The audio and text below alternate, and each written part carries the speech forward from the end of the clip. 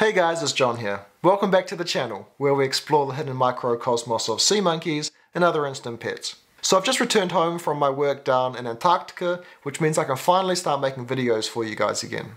So today I'll be doing my very first Q&A, answering some of your questions, so let's get right into it. How was your time away? Did you get any great shots? And on sea monkeys, can you feed them purely with phytoplankton? And if so, how much and how often? So for those of you unfamiliar with my background, I've been working as a polar photographer for the last 8 years, and I just got back from Antarctica where I was working for the last 2 months. I had a really great time down there this season, but I think it will probably be my final visit for a while, because for the next year or two I really want to focus on this channel because I've really been enjoying making these videos for you guys. Working in Antarctica is always a real privilege, and I always come home from my work down there with some great photos that I'm really happy with. So if you're interested in seeing some of my polar work, it's best for you just to go and have a look over on my Instagram account. So I'll put my handle down at the bottom of the screen so you guys know how to find me. Now regarding the question about feeding sea monkeys phytoplankton, which is also called microalgae, yes, you can feed it to them exclusively, which is what I personally do with pretty much all of my tanks now, including this ocean volcano tank here. And my general rule for feeding them is as soon as the water becomes clear, that's when I know to feed them again. And that usually works out to around 2 to 4 times a week. The next question kind of carries on from the first one in regards to feeding. Do you still need to feed your sea monkeys if you have algae naturally growing in the tank? This is a great question, and it's one that I get quite often here on YouTube in the comments. The simple answer is yes, you do. So any algae that's naturally growing in the tank will supplement the diet of your sea monkeys, but it won't replace their food entirely.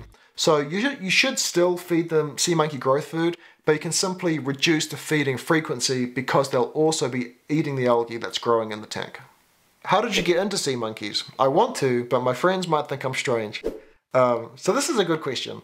I think like most people, I got into sea monkeys as a kid, and I've kind of always been interested in animals and biology, so they're always kind of something that just kind of piqued my interest.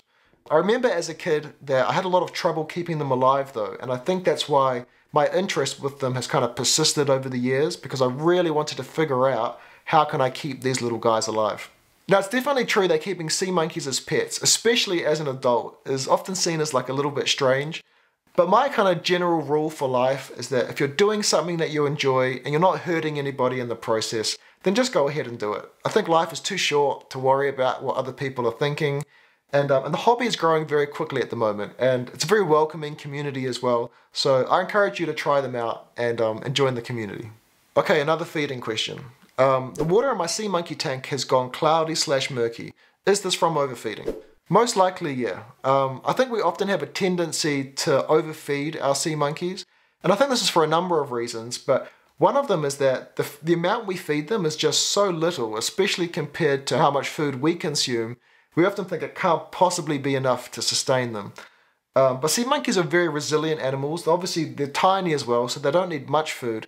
But I think really you could probably leave a colony alone for 1 or 2 weeks without feeding them, and they'd still be okay. They'd still survive after that time. So it's definitely much easier to overfeed than it is to underfeed your sea monkeys. So the general rule is that if the water is cloudy, just leave it, you don't have to feed them. And if the water becomes clear, then you can give them a little bit more food again. How do you tell the genders apart before they have eggs?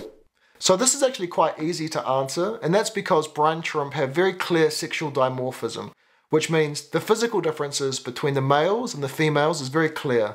So in general, the females will be longer than the males, and they'll also develop an egg sac at the base of their abdomen, while the males have very large clasping antennae attached to the front of their head that they use to hold on to the females while mating. So really the best way to tell them apart is just to look at the front of the head, and if they have large antennae attached, then you know that it's a male, and if not, it's most likely a female.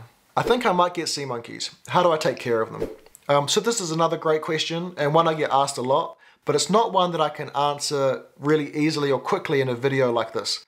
I did make a video though a few months ago called How to Keep Your Sea Monkeys Alive, which I'll leave a link to down in the description of this video. That video's got all of my best tips for how to look after them. How do you know so much about sea monkeys? Well, I've been interested in them ever since I was a kid, and I'm the kind of person who likes to kind of hyper-focus on a topic when I get interested in it. So I've done a lot of reading about them, and I did a lot of experimenting with them as well to try and figure out kind of what works and how to keep them alive. And through those experiments, I failed a lot of times, but I did eventually manage to figure out what does work and what doesn't work. And I'm now at the point where I think I've got a pretty good idea of kind of how to sustain a colony and keep it going long term. I think it's really important to maintain a teachable spirit though. And what I mean by that is, even though I do have a decent understanding of how to keep them alive, I think I still do have quite a lot that I can still learn about brine shrimp. So I'm still always looking for ways that I can improve. So I've got two questions here which are quite similar. Do you have any plans on extending the channel to topics other than sea monkeys? And will you ever do a video on other members of the class Branchiopoda, like triops? So yeah, definitely. In fact, my initial idea for this channel was never supposed to be exclusively sea monkeys, even though that has kind of been the focus of the channel for the last year or so. So I will still continue making sea monkey content next year, but I'm also going to start showing you guys some other species as well, like fairy shrimp and triops. I think the focus will continue to be on kind of the smaller animals of the microcosmos though, just because that's what I'm most interested in, that's what I'm the most passionate about, and I think that's what I can make the best quality videos about. Do you have a favorite tank? So I've reviewed quite a few different sea monkey tanks over the last year, and I will be doing a bunch more next year as well. I've got a whole lot in the pipeline that I'm working on for you guys. I think so far though, my favorite is probably the Sea Monkeys on Mars tank, which you might be able to see on the shelf behind me there.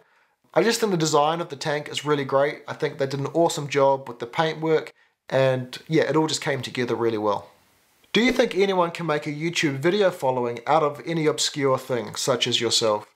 Yeah, I think starting this YouTube channel, my biggest hesitation with it was I wasn't sure if there would be an audience for it. And that's because there wasn't really anybody else making content like this on YouTube. My proof of concept though was I started making videos on TikTok, and those started performing quite well, and that kind of let me know that there is a potential audience for this and it was worth trying out, which is basically what I'm doing with the channel at the moment. And so far the reception from you guys has been really good and the channel's been growing really well. To answer the question though, can anybody make a successful YouTube channel out of an obscure topic the way I kind of have with sea monkeys? I think the answer to that is definitely yes, but you have to be willing to put in the time and be constantly trying to improve. YouTube, at least from my experience, is very much a marathon, not a sprint, and it does take a lot of work, and even now I still very much feel like a novice, and I'm working every day to try and improve my craft and get better and make these videos better for you guys. So yeah, I think anyone can make a successful YouTube channel, but you've got to be willing to put in the work to get there. Why do my sea monkeys die so fast despite following the instructions? This is something that I personally experienced my first time with sea monkeys, and I think it's also something that a lot of people experience, is that maybe your sea monkeys will hatch and then they'll only survive for a few days, or maybe you can only get the first generation to adulthood, but the subsequent generations born into the tank don't live very long. There's a number of reasons for this, but the two main ones that I've kind of identified is, one is overfeeding. I think a lot of people feed their sea monkeys too much. They get too eager and give them too much food, and that will basically suffocate them, and so they don't live for very long. The other one is fast temperature fluctuations. So I would often try growing my sea monkeys here in New Zealand in the winter time, and New Zealand is simply too cold for sea monkeys during the winter. So what I do now is during the colder months of the year, I have aquarium heaters that I put into the tank. It keeps the tank water nice and stable at its optimal temperature, and this helps a lot with survival rates and the survival of subsequent generations born into the tank. How many sea monkeys can a tank support? This is a really interesting question, and it's one that I've kind of been wondering about for a while. So this sea monkey tank here, this ocean volcano, is a little bit larger than the average sea monkey tank. I think the volume of this is around 400 mils, when usually they're closer to 300. In my experience, they can hold around 30 adults and a bunch of babies as well, but often those babies won't make it to adulthood. And I think the main resource constraint there is simply space. So in my experience, it's around 30, but I think under absolute optimum ideal conditions, you could probably get it up to maybe 40. But yeah, I'd love to hear about your experience as well. So tell me, how many sea monkeys do you guys have in your tank, and what is the most that you've ever had in there at one time? Okay, so these last few questions were all asked by the same person on Reddit. What's the best way to heat the water, and what is the ideal temperature? So the ideal temperature is somewhere around 26 degrees Celsius, which is 79 Fahrenheit. So if you live somewhere where it's quite warm, you won't need to use a heater or anything for the tank.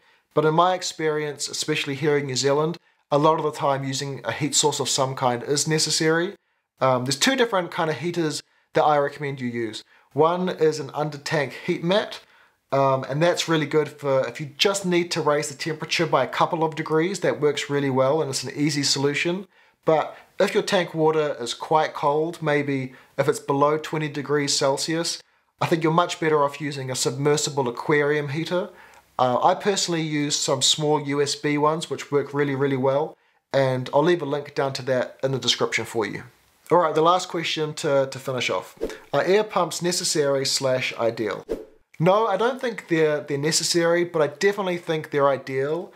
And it's for two reasons. The first is the most obvious, and that's that it gives plenty of oxygen to the sea monkeys. The second reason, which is not quite as obvious, but I think probably the most important reason, is that it continually circulates the water and keeps the water moving within the tank, which means that any food particles in the water don't fall to the bottom of the tank and just sit there. They're constantly being moved around the tank, which means that it's easily accessible for the sea monkeys, especially the babies, to consume and eat. So in my experience, using an air pump will greatly help with the survival of younger sea monkeys. So I personally always recommend that you have one going in the tank 24/7. Alright guys, that's all for today's video. Let me know if you enjoyed this Q&A and if you'd like to see subsequent Q&A videos similar to this in the future. If you have any questions, you can ask those down in the comments, and I'll see you on the next one.